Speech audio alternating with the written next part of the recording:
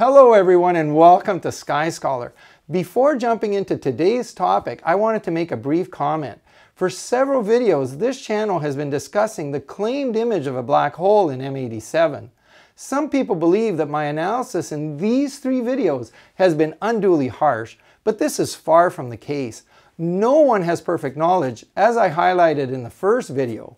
Many seem to underestimate the severe consequences of this shortcoming, but it is more than sufficient on its own to invalidate all future claims of imaging a black hole using radio astronomy.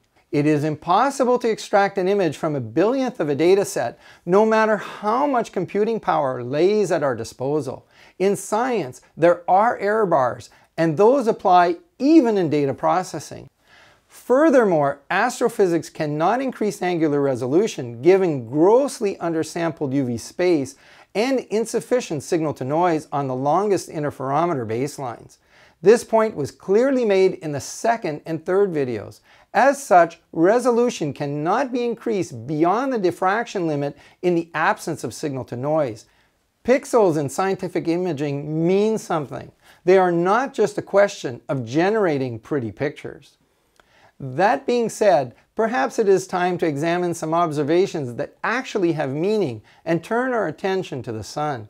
For several years now, many of us have been awaiting results from the Daniel K Inouye Solar Telescope located on the island of Maui in Hawaii. This is now the most powerful solar telescope in the world, boasting a 4.24 meter primary mirror. The telescope obtained its first images in December 2019 and released its first results in January 2020. Its construction will be completed in July, at which time it will be able to capture images in both the visible and the infrared. But prior to discussing these new results, I wanted to pause once more to consider some of the spectacular images already brought to us by the 1 meter Swedish solar telescope located on the island of La Palma in Spain. This phenomenal instrument previously held the world record for resolution in solar imaging. I will never forget when I first laid eyes on these images. They literally took my breath away. The new telescope in Hawaii is destined to better its Swedish counterpart by more than a factor of 3 in resolution. But let us not too hastily move forward. There is still much to learn from the results brought to us by the Swedish solar telescope. As a case in point, consider this small clip obtained in 2006. Here you see a wonderful presentation of granular motion.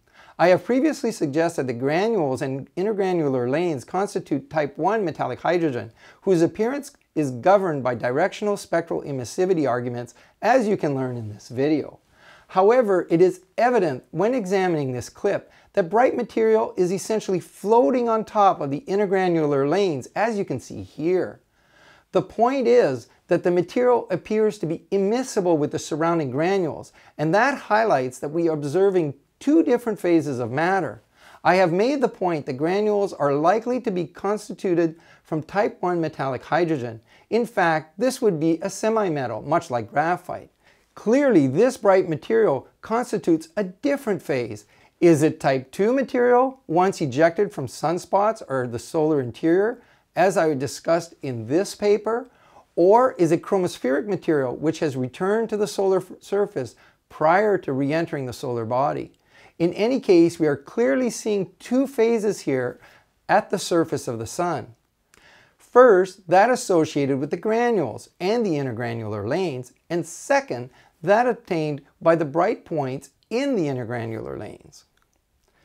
Now let us turn to a recently released image from the Daniel K Inouye telescope. Again, one observes bright areas of materials floating above the intergranular lanes. However, with more resolution, we now observe structure within this material. This one almost appears as a leaf floating on the Sun. Now examine this video. You immediately notice that bright material is essentially immiscible with the surrounding granular matter. Moreover, you will be able to see that some of the bright material can merge with other adjacent bright material. This is highly suggestive that this constitutes a single physical phase, which differs from that found in the granules. The only reasonable way to account for all these details is to finally accept that the body of the Sun is comprised of condensed matter. We are seeing manifestations of different phases on the surface of the sun, and it is incorrect to keep arguing that gaseous plasmas can lead to such detailed structures. Furthermore, and returning to images of black holes, the condensed nature of the sun destroys all such claims.